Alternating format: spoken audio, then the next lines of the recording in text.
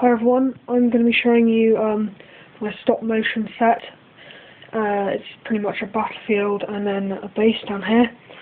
I made this all by myself using paper mache, paints, acrylic paint, and tissue paper and PVA glue and whatever.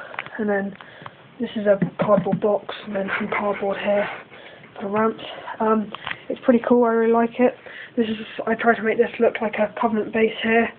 So it makes a good display piece because you can put Covenant stuff there, like a turret and a drop pod. And then over here, this is normally I'd have this as like a battlefield. So then you can have you're gonna see the mongoose there. So yeah, I really like it. And if you want to get me to make a sort of how-to on this of how I made it, then put a comment down below.